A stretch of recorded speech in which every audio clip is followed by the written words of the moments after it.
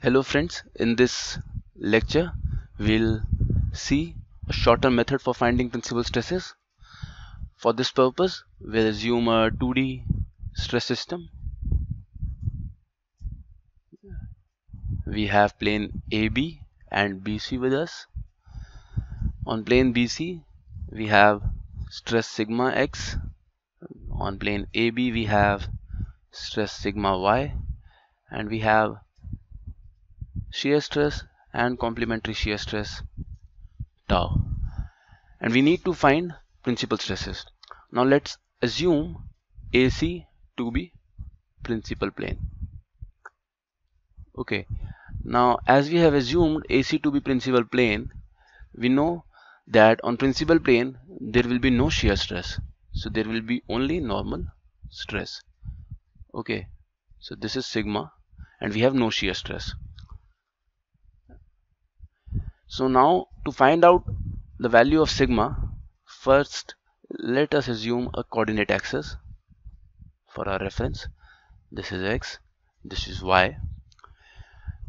So now we can apply summation fx equal to 0 and summation fy equal to 0. So before applying summation fx equal to 0 and summation fy equal to 0, let's convert these stresses into forces.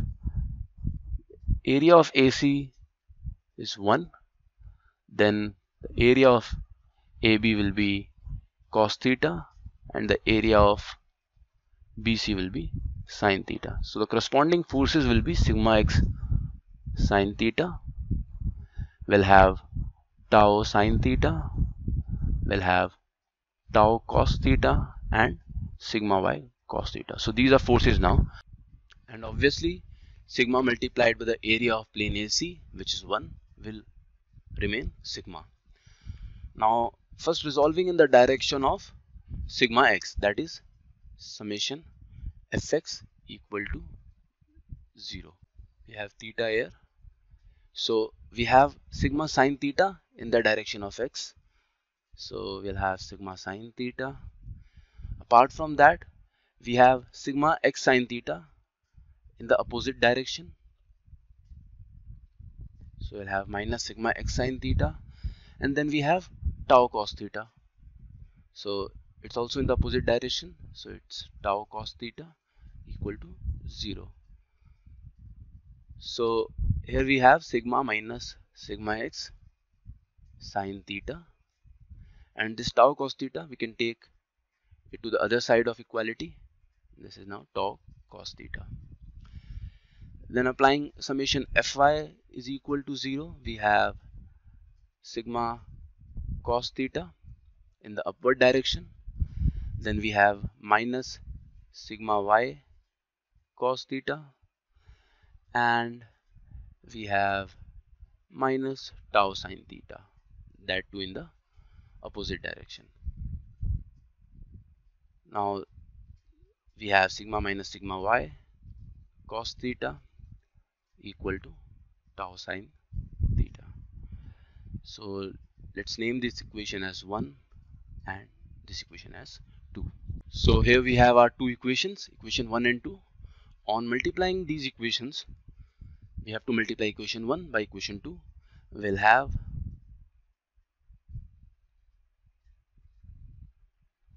multiplying 1 and 2, we'll have sigma minus sigma x, sigma minus sigma y, and we'll have sin theta, cos theta component, sin theta and cos theta, and we'll have tau square sin theta cos theta. The sin theta and cos theta will get cancelled out, and we'll have a quadratic in terms of sigma square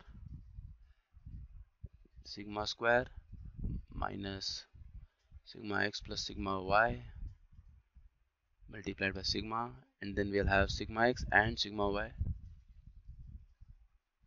multiplied by sigma y, and this tau square will come from the other side of the equality, and this will be minus. Upon solving this equation, you'll get the same result, you'll have two roots of this equation. You'll have half of sigma x plus sigma y plus minus half of root over sigma x minus sigma y whole square plus 4 tau square. And this is the same expression that we got earlier. And the value of theta on which principal plane exists can be found out by substituting the value of sigma in either of the equations, either 1 or either 2. Okay, now let's move on to the next concept of maximum shear stress.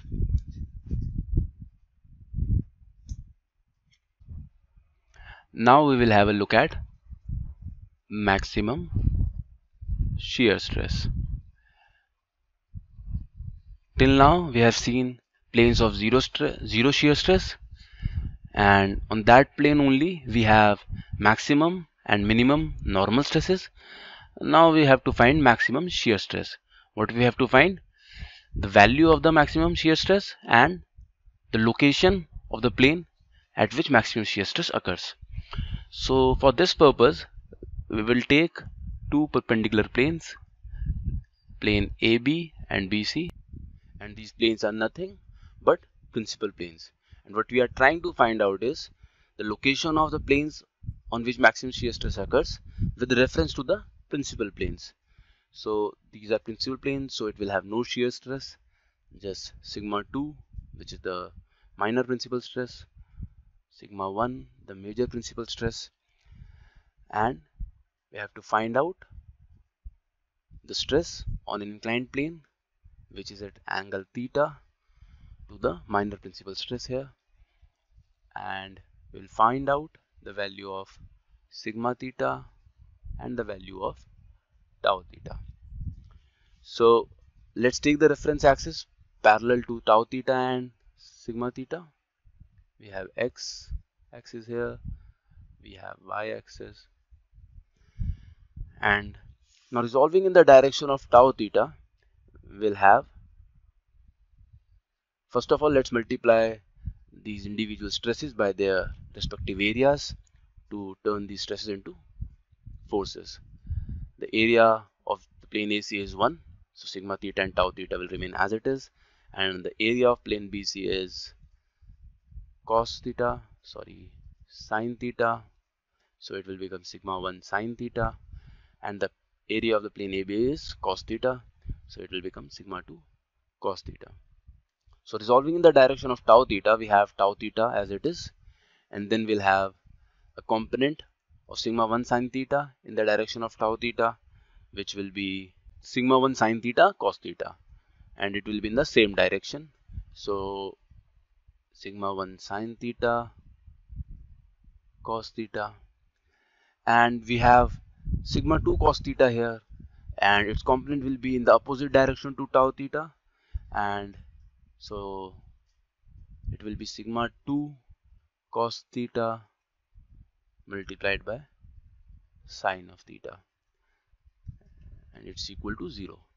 So we have tau theta here, and it will be sigma 2 cos theta sine theta minus sigma 1 sine theta cos theta.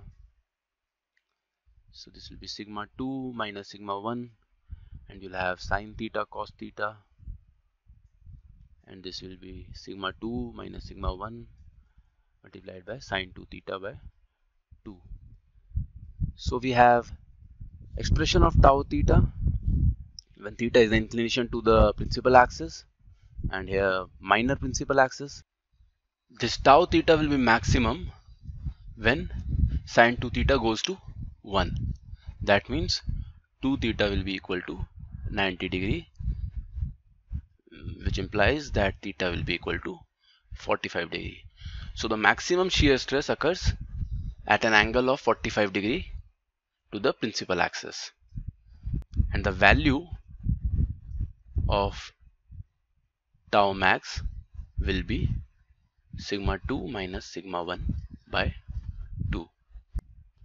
And on substituting the values of sigma 1 and sigma 2 that we got earlier, we'll have tau max equal to half of under root sigma x minus sigma y whole square plus 4 tau square. Okay, so this is the expression for tau max, and from this we can say that the maximum shear stress is 1/2 of the algebraic differences between the principal stresses. So for all solids of 3 dimension there must exist 3 principal stresses: sigma 1, sigma 2 and sigma 3. It's major principal stress, minor principal stress and intermediate principal stress. So in this case, let me show you how to calculate the maximum shear stress. So I will show you now that how to calculate maximum shear stress. So for this purpose, let's take a 3-dimensional object. So we'll have 3 principal stresses: sigma 1, sigma 2 and sigma 3, and we have to calculate tau max. So for first example, let's take sigma 1 as 4, sigma 2 as 2 and sigma 3 as 0. Keep in mind that I have said that the maximum shear stress is 1/2 of the algebraic difference between the principal stresses. So for tau max we'll have 4 minus 0 divided by 2, that means it's equal to 2. So we'll have tau max equal to 2. So for the second example, we have 4, we have minus 2 and we have 0. To calculate tau max here, what we'll do is 4 minus of minus 2 divided by 2, and this will give us 3. So you have to see what is algebraically maximum, what is algebraically minimum, and then you have to take an algebraic difference. Keep in mind that this is not the minimum principal stress. This is intermediate principal stress, which is compressive in nature. But you have to take algebraically minimum to find tau max. If you have 4, 2 and 2, then you'll get 4 minus 2. You can take any of them and divide it by 2, and this will be equal to 1. If you have minus 4, 2 and minus 2, then the greatest difference is between 2 and minus 4. So you'll have 2 minus of minus 4 divided by 2, and this will give us 3. So this is how you calculate tau max. You have to take algebraically maximum and minimum values and take a difference and then divide it by 2. So this is it for now, and we'll meet in the next class. Till then, bye bye.